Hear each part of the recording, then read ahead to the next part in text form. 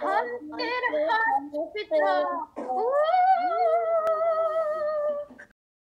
A spooky narrative written and narrated by students.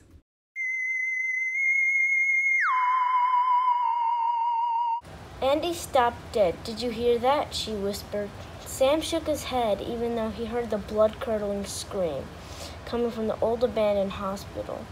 The next thing he knew, he was chasing after his sister, who headed for the hospital's front door. It was an old country hospital that was more like an old sagging house than a place where people went to be healed. As they stepped through the door, it slammed shut and magically became boarded and nailed. Sam grabbed onto his sister and began to shiver. Andy patted his shoulder. The dark and dusty room was cluttered with leaves, tree branches, cobwebs, and boxes. An opossum ran by and Sam screamed. Andy laughed. They needed to get out, but how? There's a flickering light down the hall. Maybe it's a way out, she said. Arm in arm, they headed toward the light. The closer they came to the light, the stronger the smell of rotting eggs and milk became. Their eyes watered and their stomachs churned. That's when they discovered a circle of candles.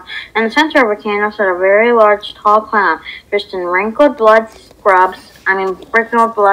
scrubs. He raised his arms and chanted. Sam gasped. Then the clown doctor turned. His name tag glinted in the light. Dr. Clowning. Oh boy, they both gulped. Dr. Clowning was a legend. It was rumored that he was a crazed doctor who tried to create new life from dead bodies. It was also rumored that he had died at the hands of one of his monsters many years ago. Just as they turned to run, the doorway was blocked by a giant, two-headed body with mismatched arms and rotting flesh that oozed slime.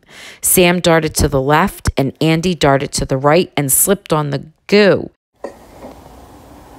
That's when Sam remembered something from all the news articles that he had read. Andy, he shouted, sing. The monsters have sensitive ears. Andy put her hand on her hips. Sam, I don't think singing is going to help. We have a crazy Dr. Clowning to the right of us and a lumpy stench of a monster to the left of us. He shouted for her to trust him, and the monster moaned and clutched his ears. Oh, say, can you see by the dawn's early light, she sang. The monster fell to its knees. No, screeched Dr. Clowning, who began to fade. More groans echoed throughout the hospital. Together, she and Sam darted around the now very mushy puddle of a monster back to the front door, which was now wide open. Puffing and gasping for breath, they ran through the open door and down the sidewalk. They didn't stop until they were a block from their home. The dark streets were crowded with trick-or-treaters. Sam and Andy had had enough for one night. They hurried home and promised to never talk about what had happened. The end.